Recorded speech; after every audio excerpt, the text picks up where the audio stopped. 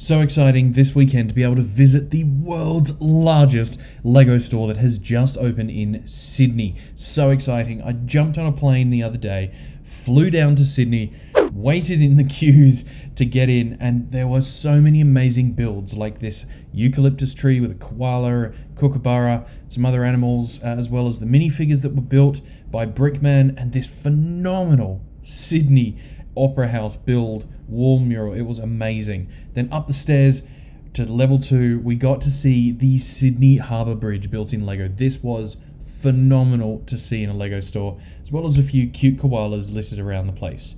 This is also Australia's first minifigure factory. Unfortunately, it wasn't open today, but I will go back there again. I did get to visit the pick and build wall though, using the new cardboard boxes, which was quite an interesting experience. I'm going to do another video on that later, but they were quite cool to use. And then I also got to see how tall I am in bricks.